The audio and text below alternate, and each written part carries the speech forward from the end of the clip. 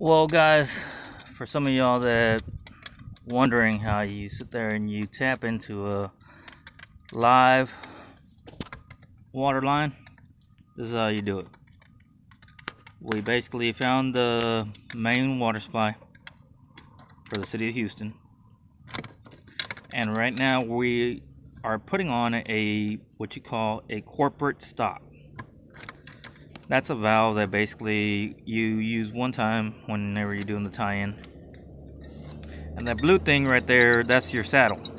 Basically that goes around with some straps. As you can tell, goes around with some straps, and then you bolt it onto each side. And then you sit there and you put in your tool, which is basically, we got the Wheeler Rex 8206 model with the 2-inch adapter on it. Basically it's going to be going right there. We'll put that inside and then we drill into it with that little guy right there. This is part one. This is your setup. I will be making another video where we will be actually tapping into the line. That'll be a little bit later.